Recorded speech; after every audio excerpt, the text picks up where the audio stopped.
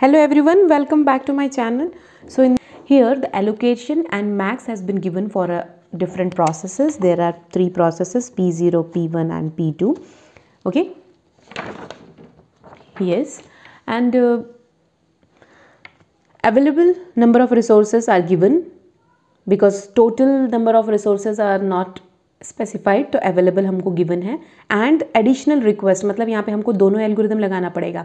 First we have to find out that whether the system is in current state और not, and once we have found that then we have to check that once we will allocate this request P0 to the process P0, our system will be in safe state or not. Okay, so first let's calculate the need. And how we will calculate the need? By subtracting the max minus allocated. So ये क्या आ जाएगा? 3 1 0 1 2 0 0 2 1.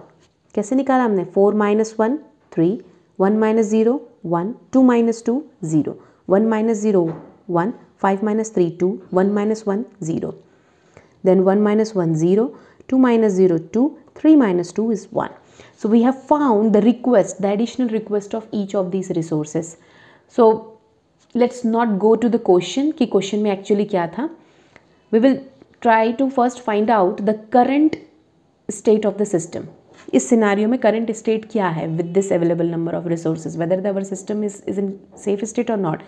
तो उसके बाद हम इस request को solve करेंगे. ठीक है, so that we will it will be a practice for you. So let's do that.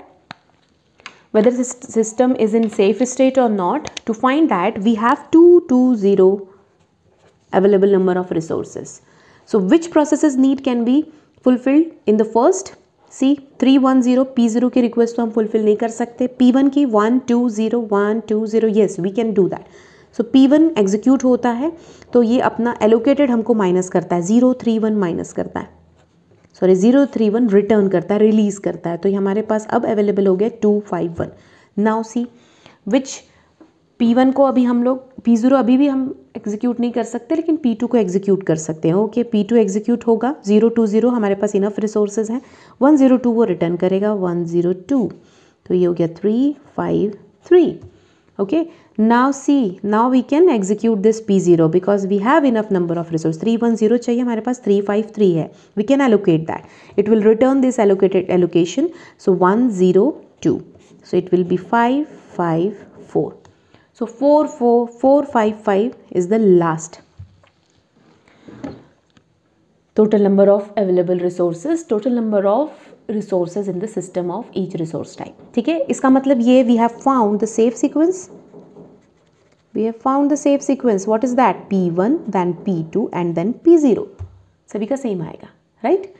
अब P1, P2, P0 अगर आपका निकल गया है तो क्वेश्चन में पूछता है कि अगर P0 ने एक additional instance of resource type Y की डिमांड कर रहा है तो क्या ये इमीडिएटली हम फुलफिल कर दें, whether the system will be in safe state और नॉट.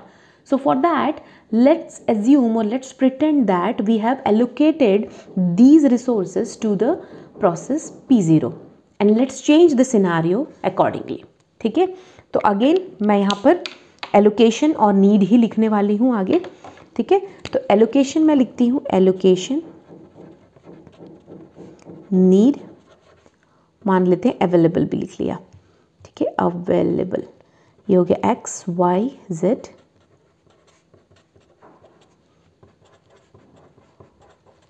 ओके, तो इसमें अब हम लोग कंप्लीट करते हैं इसको. देखो P0 010 एक और इंस्टेंस Y की डिमांड कर रहा है. अभी हमको उसको देखो मैक्स से कम है क्या? Yes it is less than max. It is actually equal to the max. ठीक है, एंड क्या हमारे पास अवेलेबल है? अवेलेबल है, yes we have available number of resource, so we can change the scenario. तो हम इसलिए हम चेंज कर रहे हैं. तो हम मान रहे हैं कि हमने Y ये एलोकेट कर दिया, इसलिए हाँ मैंने ये देखो ऐड कर दिया. पहले उसको 102 था, अब उसने 1 एक और इंस्टेंस की डिमांड की Y की, जो उसको पहले एलोकेटेड नहीं था, मैंने ऐड कर दिया. ओके, तो नीड में चेंज हो जाएगा बिकॉज अब उसकी वो नीड नहीं है, क्योंकि मैक्सिमम उसको 1 चाहिए था, 1 एलोकेट कर दिया, तो ये हो जाएगा 300. और अवेलेबल में से ही निकाल के दिया है, तो ये अवेलेबल हो जाएगा हमारा 2 1 0, यहाँ से एक माइनस कर दिया। ठीक, बाकी सब चीज़ें सेम रहेंगी और किसी का कुछ चेंज नहीं हुआ। ठीक है, सो लेट्स सी क्या हम करेक्ट कर रहे हैं। Are we going good? क्या हमने सही किया P0 को एक और इंस्टेंस देके? ये हमको कब पता चलेगा? Once we got the save sequence. So initially सी यहाँ पर हमको क्या मिल रहा है? 2 1 0 हमारे पास अवेलेबल है। अब देखो किसकी नीड फुलफिल कर सकते हैं? P0 की कर सकते हैं क्या? नहीं कर सकते, उसको 3 चाहिए, हमारे पास 2 है। P1 की कर सकते हैं क्या? Yes, no, we can not do that. सी यहाँ हमको 2 इंस्टेंस चाहिए y का, जो हमारे पास एक ही है, नहीं कर सकते। इसको कर सकते क्या? इसको भी नहीं कर सकते। डज इट मीन कि the system will be in deadlock state if we allocate this extra demand of P0 for resource type y? So no processes can execute their task with this scenario.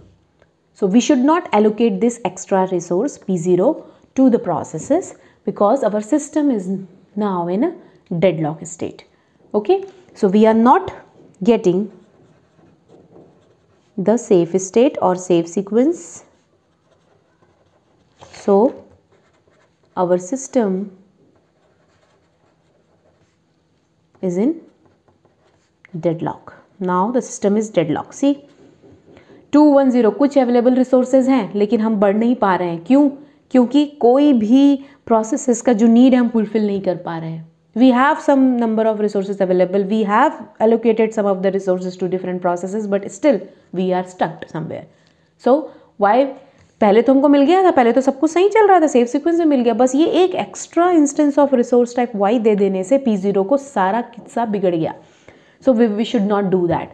So this is deadlock avoidance. We have found that the system should not allocate the safety algorithm and resource request algorithm of Banker's algorithm found that the system should not allocate immediately P0 its request.